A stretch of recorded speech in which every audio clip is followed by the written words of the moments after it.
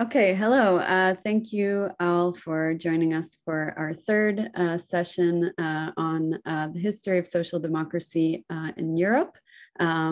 We're joined today, we're very fortunate to be joined today by Jorge Tamames. He's an analyst at the Real Institut Elcano and a PhD candidate at the University College Dublin. And he's written extensively. His writing has appeared in El País, Jacobin, and the New Statesman. And I'm also joined by Chris Maizano, as always, who's gonna ask a few questions. So I guess, Jorge, it would be great to start with kind of the early history of the 20th century in Spain. And I'm interested in kind of the development of the social democratic tradition in Spain, particularly in light of the civil war that we have between 1936 and 39, how the Civil War kind of sets up the political context in which leftism in Spain emerges and kind of transforms. Right. Well, thanks to both for having me here. It's a big pleasure. So I'll try to answer your question as briefly or accurately as I can without getting into like a very sprawling depiction. But basically, the issue with the Socialist Party in Spain, as in other Southern European countries, think for example of Greece and Portugal, is that unlike the sort of your standard image of a center-left party in maybe a country like Germany or the United Kingdom, they don't go through the sort of like post-war era of like a golden social democratic capitalism, right? Because Spain at the time is a dictatorship from 1939 to 1975. It's under the heel of a right-wing dictator, Francisco Franco, who basically is a military officer, and he wins a civil war fought by sort of his nationalist side, right, with the backing of the sort of the hierarchy of the Catholic Church and the army, and sort of like the big landowners, and support from Germany and Italy in the context of right before World War II. And he wins against the sort of like on the other side is a very loose coalition around the Second Spanish Republic, which goes all the way from sort of your left liberal Republicans to socialist, right? The Socialist Party in Spain is the oldest party in the country. It was formed in the 1870s. To sort of the communists that break away from the Socialist Party at the time, and the anarchists, right? Spain has a particularity that it had a very strong anarchist tradition in the early 20th century, which divided into the sort of the agrarian anarchists in southern Spain and the sort of more like anarcho-syndicalist tradition in places like Barcelona. So PSOE is sort of part of this coalition, but at the time it is sort of being torn by the same contradictions that ravage other center-left parties in Europe, right? So there is a faction that is for sort of like more explicit support and alignment with the Soviet Union. And there's another party that is sort of like will eventually become sort of more anti-communist and sort of left liberal, I guess you could say, right? And these contradictions play out not just within the PSOE, but also between different factions in the Civil War, right? So very famously, the communists and the anarchists have very different ideas of the way they want to wage the war. And that coupled with the fact that they have weaker international sponsors, right? So the Soviet Union is very tepid in support of the Republic in comparison to the sort of like full-throated support of Italy and Germany, Nazi Germany, to the right wing, and with France and the UK adopting a sort of like non-intervention position that in the end benefits the sort of nationalist bloc, they lose the war, right? And so they go into exile. And PSOE spends most of the time in the 1940s, 50s, and 60s in its exile, mainly in France and Mexico.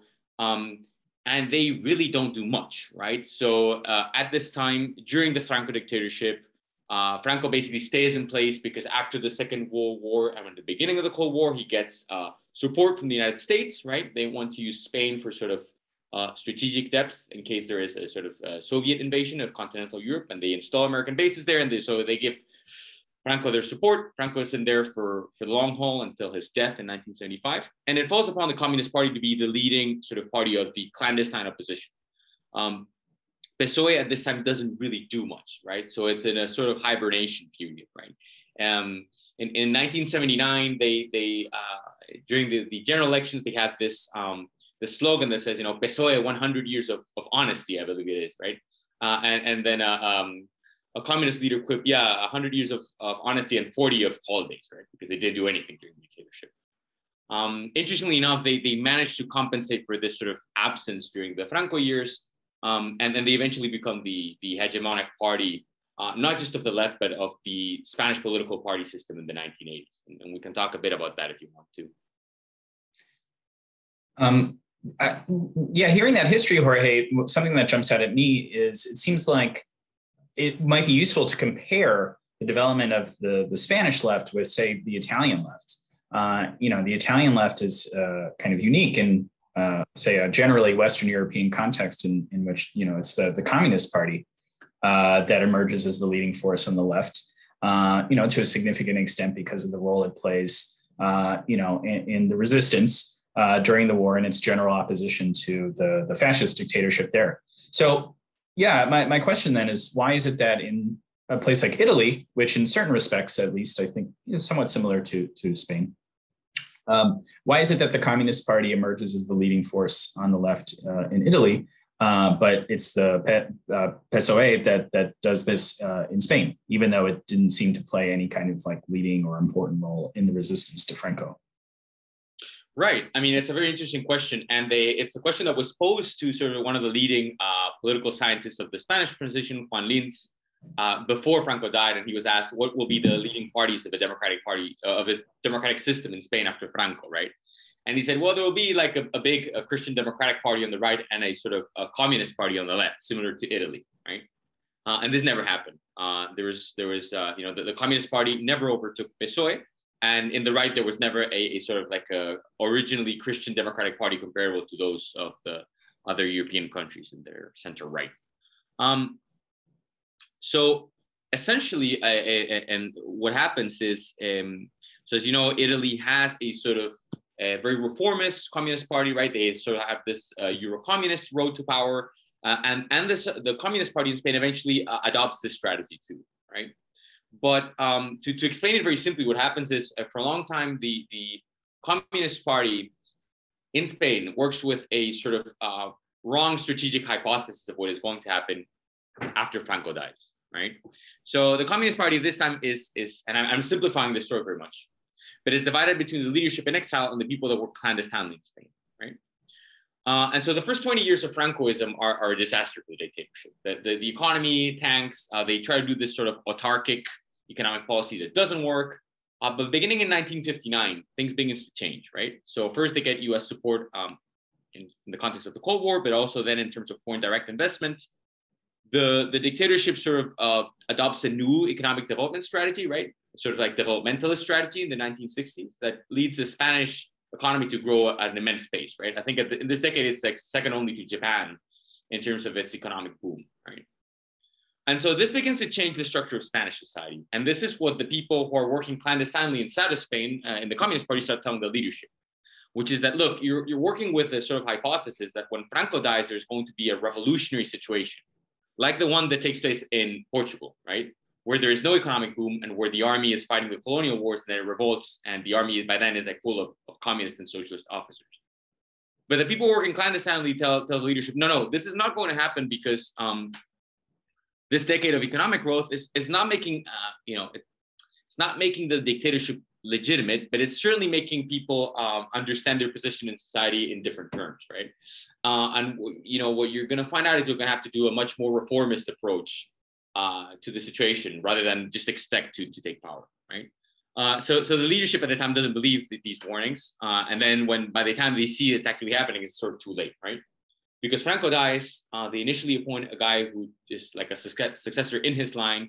He has to resign, and they put in this guy Adolfo Suarez, who used to be a leader of the fascist movement, but it's just basically a total opportunist and a very smart political operator. And he realizes there's a need to reform Spain in a democratic direction. And he starts to do this actually pretty boldly, right? To the point where it's the hard right and the remnants of the Franco regime that begin having a real problem with him. But of course, this leaves the communists out of, the position they were expecting to play suddenly disappears, right? And Suarez actually wins the first democratic elections with sort of around 34% of the vote, right? And the Communist Party getting 10%. So then they are forced to recalibrate. And what they do is they try to do this sort of Euro-communist strategy of reaching agreements with the center right, right? They are closely linked to the leading union in Spain at this time, Comisiones Obreras, workers' commissions, which is formed clandestinely. And they sort of set out on a sort of strategy of economic concertation. But this then allows, paradoxically, the socialists to sort of outflank them from the left every now and then, right? Because they are the ones bearing the brunt for the normalization of the democratic opposition. So the communists do things like they accept the monarchy, right, a parliamentary monarchy. They accept the sort of flag of the Franco regime without the Francoist emblems, but they refuse reinstating all the political traditions linked to the Second Republic. And so they also bear the brunt for these decisions. But mostly, I think, is that for a long time, they work with a sort of wrong hypothesis, right? And then their leader is very closely associated to the Civil War. So Santiago Carrillo was from the Socialist Party, that is from the faction that breaks away and forms the Communist Party. He was involved in like the evacuation of Madrid and a sort of a series of massacres that take place of nationalist prisoners and in Paracuellos. And so he is very much associated with sort of the old days of the Civil War, right? And one of the consequences of the decade of economic growth is this sort of, to an extent, sort of depoliticization of Spanish society, where people are doing a bit better and they don't want to relitigate the Civil War, right? And I think in this regard, paradoxically, PSOE, having been out of the picture for 30 years, is something that becomes beneficial for them, right? They have a new face, they have a very charismatic leadership, they have like the feeling of a new period starting and not sort of going back to the old days before the dictatorship we had a civil war.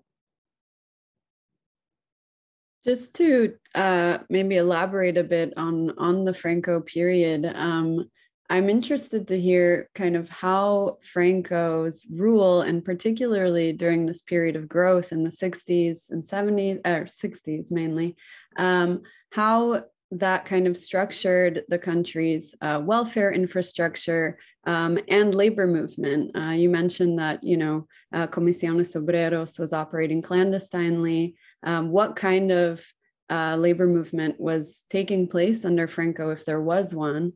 And how was the kind of economic infrastructure of the country set up? And yeah, what kind of economic infrastructure did the PSOE inherit when it came into power? Right. So, I mean, it's a fascinating question and a big one. So, but basically where I would start is Spain is like one of the few countries that is like in this period goes from like manages to avoid the sort of like middle income trap, right? Which is what many countries that they develop to a certain point, and then they can't go beyond being a sort of like middle income country, right? Spain becomes throughout like, you know, starting in the 1959 and going all the way to the 1990s, a sort of advanced capitalist economy, right? That's how it's usually termed. And it really begins in 1959 when the dictatorship, you know, originally what they do is they have this sort of fascist-led autarkic idea of development, right? The labor movement is tied to the sort of unions that the fascists create, but of course these are very closely linked to the Franco regime, so they're not really, you know, in spite of the more revolutionary elements of fascist rhetoric, they are not really very combative, right? And so what happens is in the 1960s, you have this enormous spike in development, right? At this time is when Comisiones Obreras, the workers' commission, begins to develop mostly clandestinely, right? Eventually, we'll have two leading unions. One is workers' commissions, the one I'm talking about, and the other is UGT, which is the General Union of Workers, which is traditionally the Socialist Party's union arm, right? So these disappear after the Civil War, right? They're outlawed and they come back after transition to democracy. So now, in terms of the structuring of the welfare state, the short answer would be there is no structuring because there's no welfare state, right? So the Franco, like his technocrats, right? It's like the guys who are like the more liberal ministers were linked to Opus Dei. They're very successful in promoting economic growth. But at some point, they realize they're not going to be able to develop a modern welfare state like other European countries do, right? So there are a few of them within the regime who are interested in doing this. And they look at France under de Gaulle as a model to follow, right? Because France at this time has, of course, a capitalist economy, but one that is heavily directed by the state, right? You have 5-year plans that is called indicative planning, right? And the state really like sets the goal for economic development and has a very strong footprint in the economy and in society that plays a directing role. And, you know, these guys are sort of like, you know, they come from Opus Dei, but they have this sort of like, you know, social view of there's a kind of like social Christianism and this idea that like, oh, maybe it could be good. Like they're of course very anti-communist, but they think this could be something that works for Spain. But what they find out is basically the Francoist state doesn't exert the amount of fiscal pressure that you would need to have like a successful developmental state of these proportions, right? Because it's premised on really not taxing highly the victors of the Civil War, or among others, economic elites, right, and big landowners. And so I think that the figure is something like fiscal pressure at this point never goes beyond 22% of GDP, right, in Francoist Spain, which is a very low number. Like you need like twice that amount if you're expecting to do serious economic developmentalism, where the state actually not just directs economic growth, but also provides wealth. And so the welfare state is really underdeveloped. And this is something that is very interesting because like the socialists, when they get to power, even as they adapt to neoliberalism, they will be the ones who effectively develop the welfare state. So in terms of sequencing, it works very differently from other European cases where it's, the left that develops these programs in the 1940s after World War II. In Spain, the timing is entirely different. How does this compare to other social democracies in other post-dictatorship countries, like say Portugal, right next door, or Greece? If memory serves, it's a similar sort of situation in which, these are countries coming out of a dictatorship, lower levels of capitalist development, not much in the way of a modern welfare state. And then these social democratic parties take over after the dictatorship and begin to build something of a modern welfare state. So yeah, what are some of the similarities and differences between what PSOE is trying to do in Spain during this time and what happens in Portugal and Greece as those countries also are coming out of dictatorships? So I think like in terms of economic policymaking, the interesting comparison is Portugal. Greece, I know a little bit less of, but so basically there are two main differences, right? And here I'm working with the work of a political scientist in Spain, Robert Fishman, was on like a lot of really interesting comparative research between Spain and Portugal, right? So basically what he ties a lot of the distinction to and the structure, the economic structure of the two countries is the pathway to democratization. In Spain, it's reformist, and in Portugal, it's revolutionary. Now, in Portugal, there's a revolution for two main reasons. One, the dictatorship is extremely orthodox when it comes to the economy, right? Extraordinarily conservative, and they never do this sort of like developmentalist strategy. So Portugal becomes like an absolute economic laggard. And on top of that, you had the colonial wars, right? And so like the sort of discontent that this generates eventually leads to a revolutionary situation, right? In the transition to democracy, the dictator, the heir of Salazar, Caetano, he has to take a plane to Brazil. You have images of the dictatorship police, right? The secret police, they are outed in the streets and publicly humiliated. If you were a leading professor in university, but you're close to the regime, which we're likely to be, right? If you had risen through the ranks, your students would like publicly humiliate you the day after the revolution, right? So there was an absolute inversion of hierarchies. In Spain, that doesn't happen. Franco dies peacefully in bed. And the transition, although it's a reformist process, actually more people died because you have remnants of the Franco regime killing people. You have the terrorist group in the north of Spain, ETA, that also like keeps killing even after there's like a return to democracy. And so one of the leading feelings throughout this period is fear, right? People are really, it's not sort of like an emancipatory outbreak of revolution, but people are really scared that each step taken towards democratization might lead to a backlash from the hardliners in the regime, right? We're always there. And so, basically it's very interesting because even though the Socialist Party was in Spain in power for a longer time, and you could argue this has to do with the fact that part of the right-wing party comes out of the Francoist dictatorship really without reforming itself. And it takes them about 2 decades to become more moderate, sort of catch-all party. In Portugal, that doesn't happen, right? Because even the right wing doesn't come from, they were not tied institutionally to the dictatorship. But paradoxically, the center-left in Spain, even though it's hegemonic for a very long time, is a sort of more conservative party, or this is what Fishman claims than in Portugal. And he basically looks at what he calls democratic practice, but this is a rubric under which he examines a lot of things. So for example, the structuring of the welfare state, the inclusion of women in the workforce. And you find that in Portugal, even though on paper, it's sort of like a poorer country than Spain, right?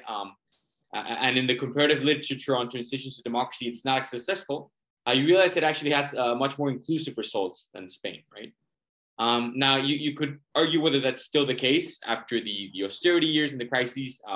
Maybe it doesn't hold on so well, but this is one of the first consequences, right?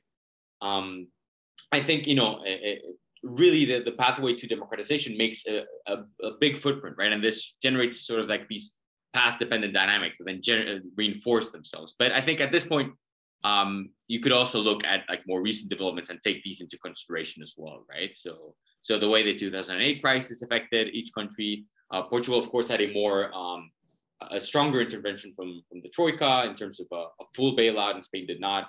It had a partial one, and so forth. I did want to talk about, this context in which González comes in power, and these kind of dual mandates that he has. On the one hand, building a welfare state where a welfare state doesn't exist. On the other hand, he's coming into power in this context in which, Thatcher and Reagan and everyone has already kind of entered the picture. And what does the Socialist Party do between this kind of international environment and this kind of domestic task that it has before it? What are the kind of ideologies that it adopts? Right. So basically, like it's a fascinating story because it goes back to the 70s, which are sort of a pivotal decade, right?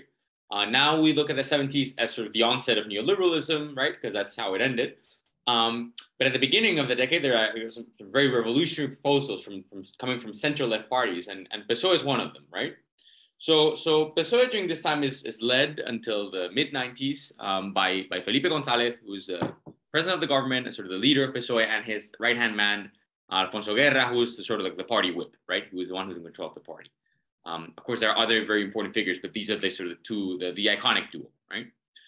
Interestingly, when they take over the party from the sort of the socialist old guard, who is still in France and they haven't been doing much throughout the dictatorship, they sort of come at them from the left, right? And they accuse them of being passive, of being overly concerned with being with the Communist Party, right? And that their anti-communism is counterproductive, and that they need to be more proactive and more, more present in the clandestine opposition against Francoism, right? This goes on until the pretty much the late 70s, right? So even before Franco dies, they have a big Congress, big party convention where González and his team really are elected to lead the party. And some of the proposals that come out of this convention are very interesting to read today because they're very radical, right? So the economic policies are very radical. They are in favor of having self-determination referendums in some regions of Spain that might want to break away from the country because they have different distinct national and cultural trajectory, like Catalonia and the Basque Country. Eventually, these they really moderate down their proposals, right? But when the Communist Party is still powerful, they have no qualms about sort of outflanking it from the left, right? Even as the Communist Party is sort of like, as I described before, bearing the brunt for like normalizing relationships in this reformist democratization process. So beginning by the late 70s, the communists are no longer a threat in terms of becoming the hegemonic party of the left. The socialists are far ahead of them electorally.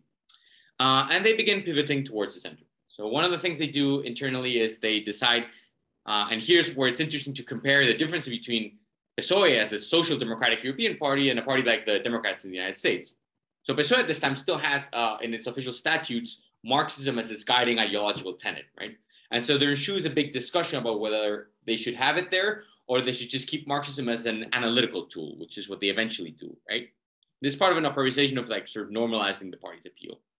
Now, what's interesting is the kind of actors that they rely upon to conduct this normalization process, right? So throughout the 70s, they are supported by other center-left social democratic parties in Europe. But these parties don't have the same strategic output.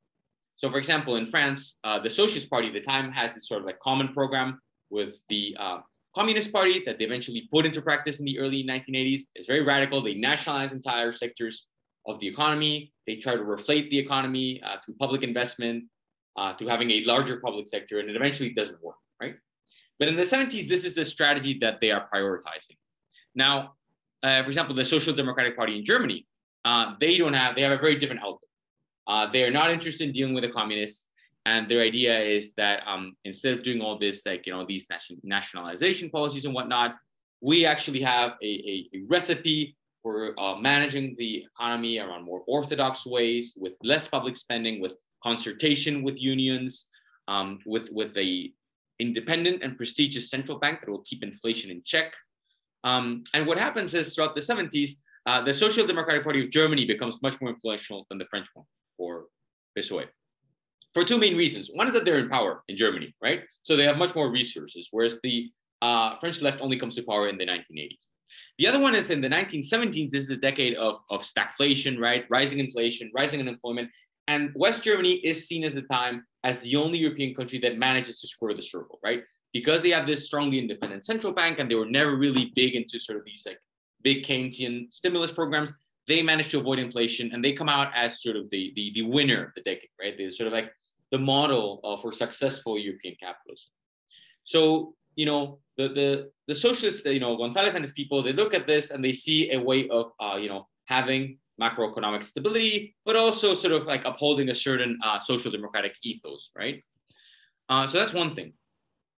The other thing is internally, they develop a very strong network of experts. So it's very interesting. If you look, for example, at the work of the sociologist Stephanie Mudge in her work on central left parties, she identifies this figure, the sort of Keynesian theorist, as a guy who was an economist that was linked to professional academia, but also to political parties of the center left, and then to the labor union, right? The labor union movement, because they had worked in their think tanks and whatnot. So they could intermediate between the worlds of academia, politics, and organized labor.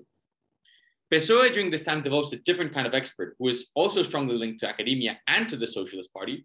But the third world that they connect to is the world of central banking and finance. They come from the Bank of Spain, the central bank, and their sort of research service, which is very influential at this time, right? So in this configuration, it's labor that becomes excluded, organized labor. And in fact, PSOE, and we can talk about this further on if you want, throughout the 1980s, eventually relationships with this union arm break down, right? And they come to have they eventually end up having a very contested relationship with the labor. So the thing is, they come and their official accounts is that they say, look, we come to power in 1982. We saw what the French were trying to do in terms of pumping up the economy through the public sector, and it didn't work. And because we saw this, it was a process of social learning, right? We saw this didn't work, and we said, we're not going to try it ourselves.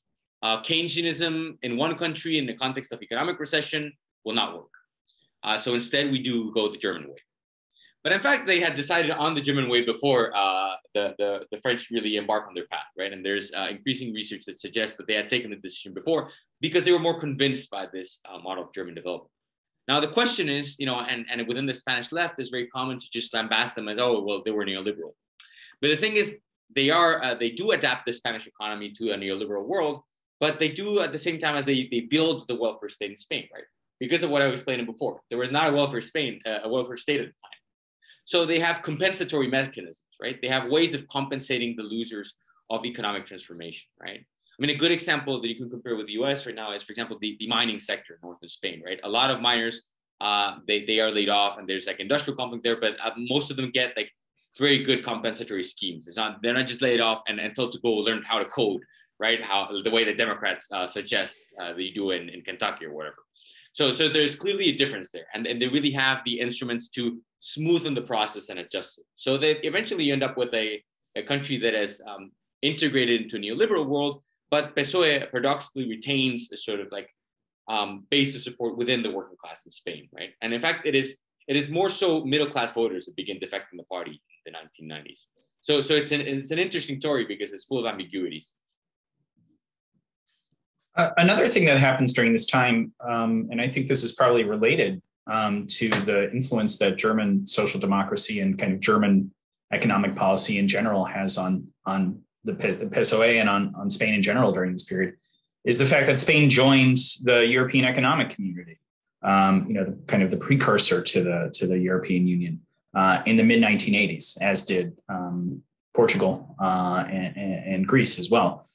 So how did joining the EEC affect the development of Spanish social democracy during this time and its general approach to political and economic strategy in Spain?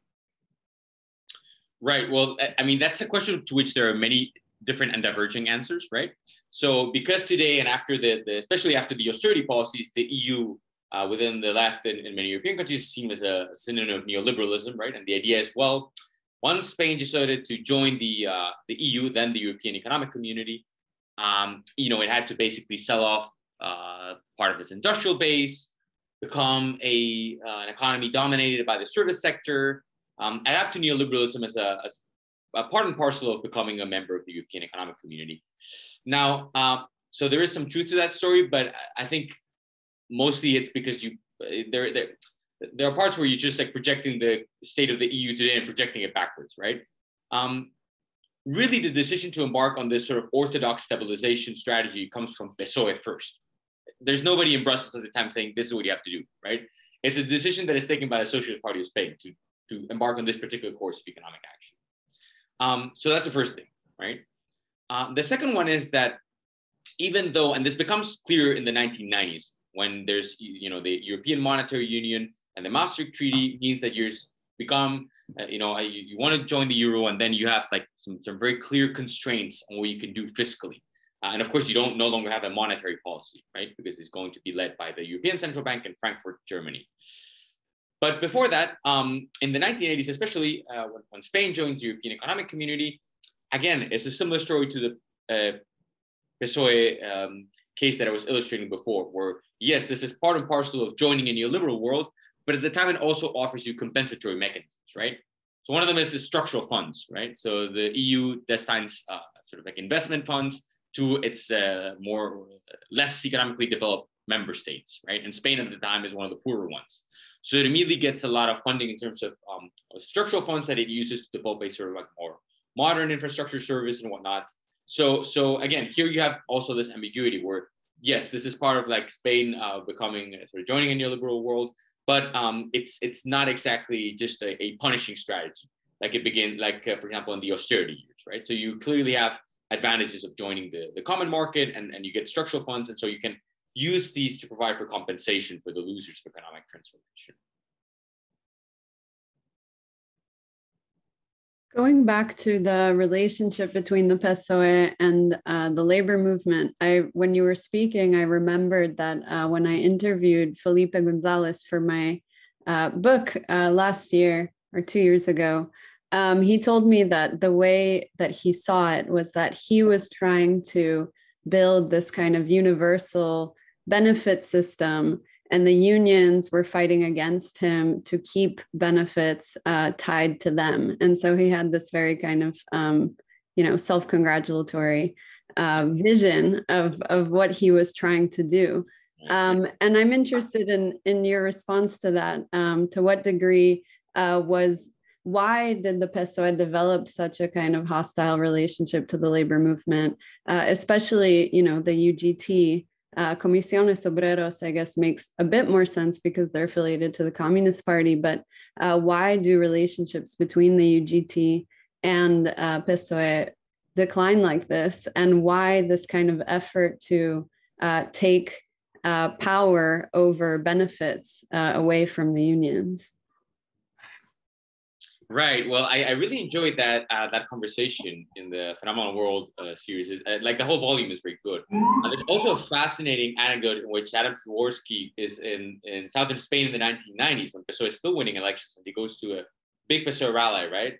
And then one of the militants is just like, they all look like they're super disappointed, and he doesn't really explain. He says, well, you've been winning for 10 years and you're going to still win elections. What's the matter? And he says, they took away from us the language that we used, right? Like the language that they speak is no longer on, which is very poignant to me, because PSOE at this time is a party that talks about modernization, about leaving behind the years of the backward dictatorship, joining other European countries, like the place that was due to Spain at this time, but we couldn't have because of Francoism. But this is not really the rhetoric of the left, right? And I think this is what this militant was expressing. Now, it's funny, like that argument by Felipe Gonzalez is one that is lobbied against labor unions in Spain very often, which is that Spain has a strongly dualized labor market, right? There's a big difference whether you have like a position that is covered by a union and that has job security, or whether you're sort of out there in the precarious economy where you can be fired any day, you have no job stability and whatnot, right? And so this is very often used by people who are, who oppose unions to say, well, unions only care about protecting the insiders, not the outsiders of the labor market, right? But the first thing you'd have to say is like, well, yeah, that's a labor market that PSOE constructed through his 14 years in office. They could have adopted a very different legislation if they chose to do so. So that's the first thing, right? Now, the second thing is, why do relationships between PSOE and its union arm break down? And they're diverging accounts. But the one that convinces me the most is the following. So, as you know, there's throughout the post-war period, there's this sort of inverse relationship between inflation and unemployment, right? The idea is if you have like no unemployment, you have a little bit of inflation. And in the post-war years, this is considered acceptable because inflation is bad for asset holders in the financial sector as long as it's not, as long as it's moderate inflation. But ultimately for the whole of society, it's worse to have like spiking unemployment. Now, this relationship breaks down in the 1970s, and when you join the neoliberal world, what you have effectively is a priority of price stability. So now the question is keeping inflation low. And if there's some employment, well, that's something we'll have to deal with. A consequence of this sort of economic model that the PSOE implements in Spain is it had very high structural unemployment, extraordinarily high for US standards. So in Spain, even at the height of the real estate bubble, when the economy was booming, unemployment was 8%. That's the lowest it has been since the 1980s. So it's always double digit, right? And throughout this period, they are really concerned with keeping inflation low. Now, there are two ways of doing that. You can do that through monetary policy, which is like the harder way and targeting inflation interest rates, or you can have like social agreements between sort of like the employer organizations, labor unions, and the government, right? It's a classic like social democratic way of having like a negotiated capitalism. And they do this at first, but eventually they just opt to not deal with the unions. Now, part of the explanations, or the sort of like the explanation that portray PSOE in a better light, say, well, it has to do with the fact that Spain had two leading unions, so they want to outbid each other, right? So for the PSOE union arm to be constantly defending the government really makes it look weak, right? And so it had to like outbid the other workers' commissions, the other leading union, right? So they were in this competition, they're bidding more and they're demanding more than the government could provide. Now, I find a second explanation more compelling, which is that the institutional configuration of the relationship between PSOE and UGT, its union, was developed in such a way that it gave PSOE absolute power over the union, right? So here the work of Sebastián Royo, he's a professor at Boston, and he conducts comparative case studies with other European countries, and he finds out that, for example, the union had very few seats compared to other center-left parties in the party executive, right? The union economic teams are never as technically well-versed as the technical teams that the government can marshal. These are the guys that come from the financial sector that I was talking about before, right? The Bank of Spain. So they have like the epistemic firepower, right? They have the leading experts. They have a party union links that are configured in such a way that PSOE can effectively bail on its promises to UGT and not pay any consequences politically, right? So the historic leader of UGT at this time, Nicolás Redondo, he becomes sort of like a castaway within PSOE.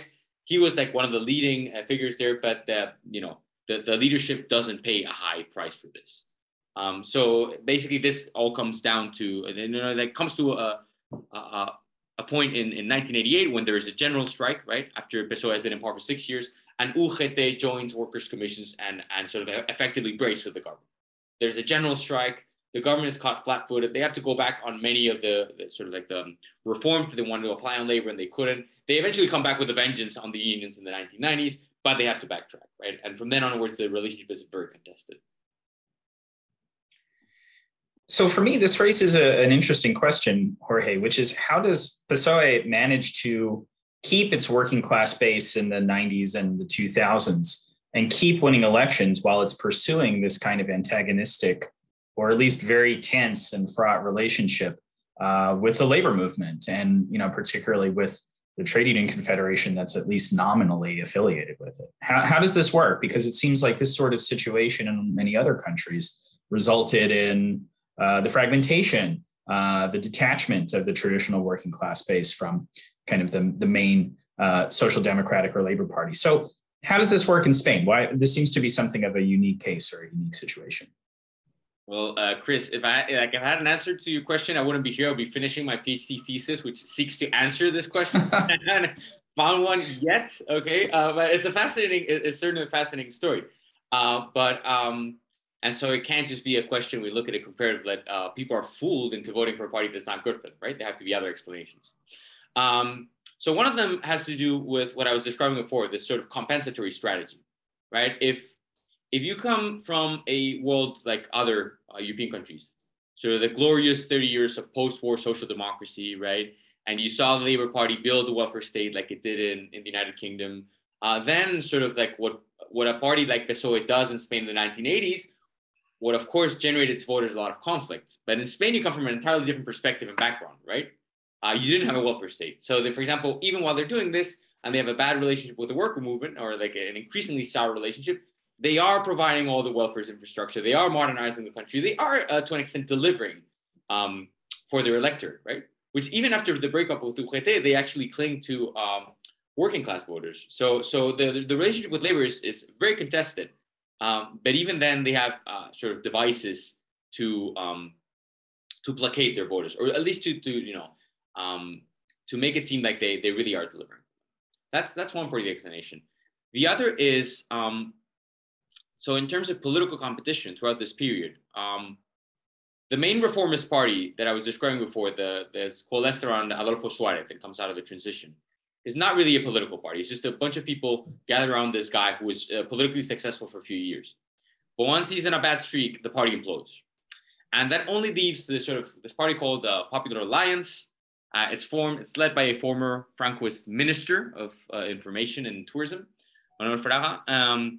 And it comes across throughout the 1980s and even the beginning of the 1990s as a very reactionary party, right?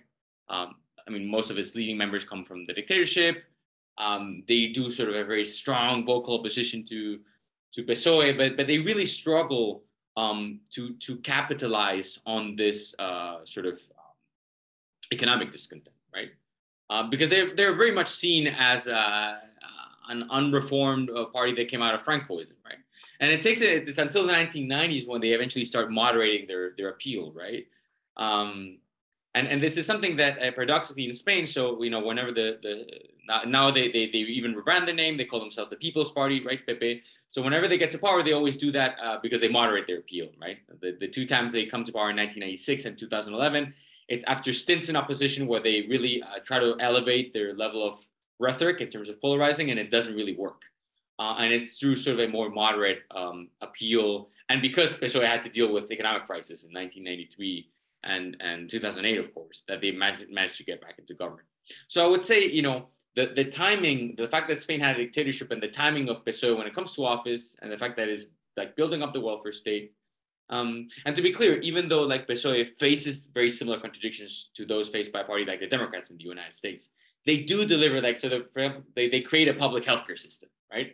Which is more than the Democrats have ever done. They really expand public education. They really do deliver on these things for their voters. You could say not as satisfactory as your model social democratic party for sure, but at least there's reason if you're a PSOE voter that you can still cling to your vote there. And that's the one reason. And the other is the type of opposition they get in terms of other political parties. Is there any kind of tangible resistance to the kind of more liberalizing aspects of the PSOE's platform, either in the 80s or even later after that, before kind of 2011 and the Indignados? Is there a kind of resistance that we can articulate, or any alternatives to the kind of more liberal side of their economic policy? Yes, that there is. I mean, mostly from the labor union, and then from sort of the coalition to the left of PSOE, United Left, it's mostly led by the Communist Party, right? They come together. Their first attempt to like really come against the PSOE is with a referendum and NATO membership, which they lose, right? But then afterwards, they do start building they do start getting more votes. They start strengthening their position. Julio Anguita, which is their sort of historic leader, comes. There is a point where he seems like he's going to be able to mount a significant challenge to PSOE from its left, but it eventually comes to nothing, right? I mean, well, it doesn't come to nothing, but it's really the right wing that wins electorally in 1996. And then there's resistance from the labor movement, but as I was explaining before, really like PSOE has a sort of developed an institutional configuration where it can actually ignore most of this opposition on an institutional level, right? Once it gets to the streets and there are general strikes, things get more complicated, and eventually that's what coupled with the economic crisis, what leads the party to lose elections. That's with the González years. Later on, I think really, yes, PSOE has become like any other center-left party, very vulnerable to economic crises, right? So the 2008 one really, it just blew a hole in the party's credibility because they were facing re-election earlier in that year, and the then prime minister from PSOE said, well, you know, this crisis it's not really a crisis, it's just a deceleration of economic growth. It's not really something to worry about. But of course, soon enough, it becomes something to worry about, right? And so initially they try to react with sort of like Keynesian measures, stimulus programs. These don't work as well as they'd expect, even though it's sort of a move in the right direction. They're not as effective as they would like them to be. And then in 2010, they are basically, and the prime minister tells us in his memoirs, which are very interesting, they are basically compelled, they are coerced internationally. Joe Biden even makes a phone call and tells him like, look, people only respect you if there are, I believe he says something like, blood and tears. If the unions break with you, that's when people will really respect you as a leader. That's Joe Biden in 2010. And they basically, not really, the United States doesn't have as much leverage as the European Central Bank and other European countries do, really. And they twist their arm and they force them into doing austerity policies. And then they lose the elections big time, right? They get like 28% of the vote in 2011. Interestingly, they get really like, it's not like the right-wing party at the time does a lot better than the previous election. It's just that the center left electorate deserts them. They don't show up. So they tank. And here, I guess you could make a comparison to like what happened in 2016 with Hillary Clinton, right? It's really, but on an even greater scale. Their electorate just doesn't show up because they're so disappointed. So yeah, today they're in a vulnerable position if they don't react to these economic crises in a way that their base finds adequate. But of course, it's complicated because Spain is part of the European Union, and it means that like really your space for enacting fiscal policies and having room for maneuver it's decided at the European level. What happens in Spain is important, but is secondary to what is decided in Brussels. So as you pointed out, yeah, the PSOE is in government at the time the crisis hits. Zapatero is the prime minister. They implement austerity policies. They lose the election in 2011 because their traditional electorate, decides not to show up. But unlike, say, the Greek Socialist Party or the French Socialists or, say, the Dutch Socialists, this doesn't result in a complete collapse of PSOE. It looked like with the emergence of forces like Podemos on the left, in the wake of the big protests against austerity, that PSOE might be overtaken. And that they might go the way of the French Socialists or PASOK in Greece, but that hasn't happened. Why is that? What are some of the things that has prevented PSOE from falling into that kind of situation? Is it have more to do with the sort of, structural features of Spanish politics? Is it because of, kind of the tactical or strategic decisions made by PSOE leaders, some combination of the two? What saves PSOE from that kind of fate that the French and Greek socialists have faced over the last decade or so? Right. Well, that's another question that I hope to have a perfect answer to in 2 years from now, but now I'm really grappling with because so I think there are a bunch of different variables, and they're all very interesting. So they do all these austerity policies. They're pretty blatant, right? And they get trounced electorally for that. But it's interesting because if you read the prime minister's memoirs, they don't do them with any conviction whatsoever. They just have no alternative, and they have to do this, right? But out of sort of a loyalty to the European integration project, they feel like there's something they have to do. They get trounced. And then in 2014, while they're in opposition, a new sort of left populist party emerges, and it seems like they're going to go the way of the Greek and French Socialist Party. They're just going to disappear. For a couple of years, PSOE and Podemos are pretty much tied at the same, roughly like 20% of the vote each, right? And they're locked in the struggle between each other. So interesting, I think here, like really, if you want to understand why PSOE managed to come out of out of the struggle in a good position, you need to look at Podemos rather than PSOE, or rather the difference between Podemos and PSOE. And it has to do with the fact that so Podemos, they have this sort of like populist hypothesis, right? They have a very good, like a very strong communication message, right? In terms of like what went wrong in Spain, what are the ways of solving it. So much more antagonistic with the center left than, for example, Bernie Sanders in the US, right? But another important difference is, unlike Bernie Sanders, they're not very much interested in organization. They want to win quick and fast. And they think if they have like a good message and message discipline and a like very tiny but like centralized and hierarchical party, in a couple of years, they can do this. And it turns out they can't. They basically draw with PSOE. And then they can't overtake them, right? So then your original strategy, again, it's a bit like the Communist Party before, where you have like a strategic hypothesis that doesn't really work. In this case, it really comes close to working. And Podemos came much closer to overtaking PSOE than the Communist Party ever did. And in fact, after the 2015 elections, if you add up the vote of Podemos, the left populist party, and the traditional Euro-communist coalition, Izquierda Unida, there are more votes there than in PSOE. So there are more votes to PSOE's left than in PSOE, right? Eventually that stops being the case. But what happens is, once they don't manage to overtake them in a clear manner, they don't really have a backup plan, right? And they begin fighting between each other. The party leadership starts in fighting, which, you know, as any political scientist will tell you, or like basic analyst, is like the worst thing that can happen to a party in terms of getting votes, right? And like the infighting is pretty nasty and also public. So it has the worst thing of like a very authoritarian left Stalinist party and like a Trotskyist organization where everyone is doing different things, right?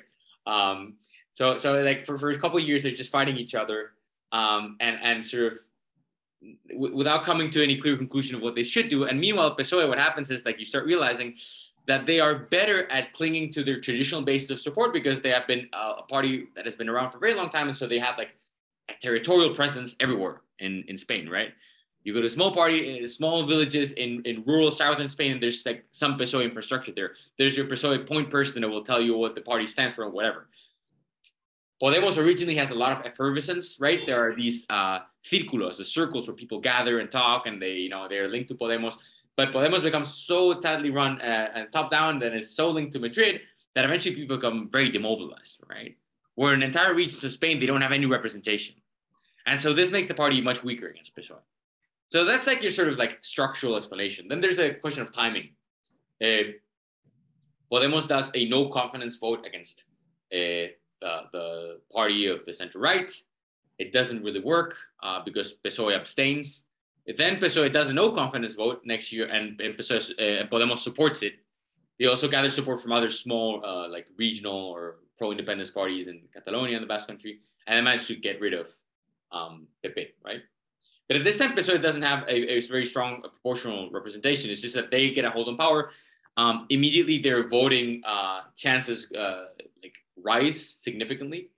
And then again, a bit like the right wing in the 1980s, they are assisted by the rise of this radical right party, Vox. So that when you hold elections finally in 2019, the PSOE has a very compelling message, which is like, look, either vote for me or the fascists are going to get into power, right? Because the center right is, and the sort of like nominally centrist party, Ciudadanos, that has now pretty much disappeared, they are open to reaching an agreement with the sort of radical right party. And so PSOE tells its voters in the country, it's either us or this hard right party, right, that is going to be governing. Now, there are symptoms that language doesn't work anymore, right? Because once you've used it, like you eventually exhaust that bullet, or like you fired it and then you're done. But in 2019, it worked very well, and it cemented PSOE in like a clear leadership position vis-a-vis all other parties in Spain. So it's a mixture of the legacy of the party, the fact that they had like a strong territorial presence everywhere in Spain, right? The type of opposition they got from Podemos, which is geared for the short term and to like dispatch them quickly because they thought they were really like about to collapse, but they didn't. And then finally to just the sheer timing and chance, right, and appearance of other parties. So you have like a very mixed bag of structural factors and others that are just pure chance. And what is the role here? You know, people who have been following Spanish politics over the past few years will know that one of the biggest issues in Spain hasn't been just, in addition to the fallout from the crisis a decade ago, it's the question of territorial integrity, right? There's the Catalan independence movement, some other regional independence movements in Spain. So this question of like kind of Spanish unity has been very central to Spanish politics. What role does this conflict play in, on the Spanish left and in shaping the fortunes of PSOE and Podemos, respectively? Right. Well, so the gist of the story is that Spain is sort of a very plural country, right? You go to places where it has several different languages, distinct traditions, and regions that were a significant amount of the population would like to become independent, right? In many of these regions, for example, in Catalonia, as a response to the crisis in 2008, there was a big rise in pro-independence sentiment, right? Now, traditionally in Spain has been the right wing that has been very centralizing, right? Going back to the Franco dictatorship, which was all about scrubbing the slate clean and sort of like erasing every trace of political difference, of a cultural and national difference within Spain, right? But they never did this successfully. And the left has always been more pro, states' rights in terms of cultural autonomy, right? And being able to develop your own language policies and whatnot. And this has played differently at different times in Spanish history. So in the 1970s, in the transition to democracy, centralism was extraordinarily discredited, right? So the left, by having more, open to these claims by nationalists in the Basque Country and Catalonia, and to some extent other regions like Galicia, it doesn't really harm them electorally, right? Now that changes after the crisis and the rise of pro-independence sentiment in Catalonia. And basically what happens is there is an irregular referendum on self-determination. The conservative government attempts to repress it. Both governments in Madrid and in Barcelona are led by sort of like right-wing right-wing parties, conservative. And so they're sort of like loggerheads with each other, right? Paradoxically, this is a dynamic that like benefits the right both in Catalonia and the whole of Spain, right? Because it's like a clash between feelings of nationalist grievance, and where the left really doesn't have much to say, right? It's hard for them. So Podemos had a sort of like an ambiguous proposal. They wanted to celebrate a referendum and self-determination, but they would lobby for Catalonia to stay in Spain. But in a moment of heightened polarization, this comes across as unclear, right? So they don't really have a clear answer in the way the right has, both in the Catalan nationalists and the Spanish nationalists do, right? So eventually what happens is, to a certain extent, these two movements are just clashing each other and they exhaust themselves, right? I mean, within Madrid, there is an attempt to, like, rather than engage with the movement politically, the independence movement, they just try to repress it. This doesn't really work, right? They sort of basically dissolve regional autonomy temporarily, and then they allow for elections to be held again in Catalonia, and they yield the same result, which is a victory of the pro-independence parties. So it's sort of a stalemate, right? And eventually, like, PSOE basically managed to come into power and then sort of prioritize a more, let's say, a live and let live agenda, where they're going to avoid, they're not going to be supportive of any attempt to move towards Catalan independence, including a referendum, but they will not try to aggrieve feelings of Catalan nationalism, and they will try to so I think it's sort of like kick the can down the road strategy, but it comes at a time when both sides in this clash are sort of very exhausted because the clash has really led nowhere, right? And this is true in Catalonia too, where you have basically a 50-50 split between people who would like to remain in Spain and people who would like to become independent. And I think they're coming to a conclusion where none of them has the sort of majority you would need to establish a consensus on such such a determining issue, right? So they're just in a position where they're it seems to be a problem that has no clear solution right now, and they will just have to sit down and live in the live, sort of, which is something that benefits PSOE and its attempt to not heighten the polarization there. despite the kind of contentious history between Podemos and PSOE, they governed in coalition together, and that did give Podemos some kind of a capacity to influence the response to the pandemic and so on. And so we'd love to get your thoughts on the coalition, and also where the left goes from here. What's in store? Right. I mean, yeah, Podemos made a big effort because first it governed, PSOE governed alone with parliamentary support from Podemos. And then from 2020 onwards, right as the pandemic hit, right before they formed the first coalition government in the modern democratic history of Spain, right? So basically the thing is, at this point, Podemos is sort of getting roughly like half of the vote that PSOE gets, right? So PSOE was very harsh in negotiating the conditions to enter the government because it was in a position to basically be able to ignore the sort of strongest demands from Podemos, because they have been benefited by the electoral cycle, and Podemos is really like a lot of its previous support has been withdrawn from the party, right? So they're in a weak position, and so they got some ministries. The most important one they got is the Ministry of Labor, and a vice presidency that originally went to Pablo Iglesias, who was the historic leader of Podemos. Well, I mean, historic for the party that appeared in 2014, but you get the point. The more sort of like better known figure in Podemos. He resigned last year, and now it's sort of the Minister of Labor, Yolanda Diaz, who is in charge of representing Podemos within the government. She's not a member of Podemos, paradoxically, but she's sort of like the head person there in the government. Now, she's widely assumed to be the next leader of what used to be the space gathered around Podemos. And I say space gathered around because it has fragmented into a galaxy of different parties. I will not explain all of them because we don't have 2 or 3 hours. And it's like really a situation that changes every few months. So it's exasperating to describe. But basically, she is the sort of like a candidate that all of them like. Paradoxically, she comes from the Communist Party. But it's very interesting because she has a very different profile from that of Iglesias.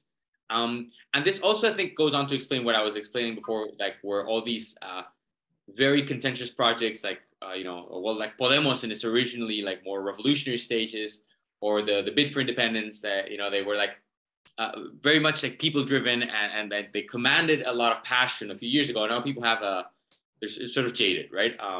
They're exhausted, and I think Yolanda Diaz has like a character and a profile that reflects this shift, but in a positive way. And what I mean by that is sort of like Iglesias was kind of like a firebrand, right? He's a very good speaker, very good at sort of like riling up his base, very polarizing figure, right?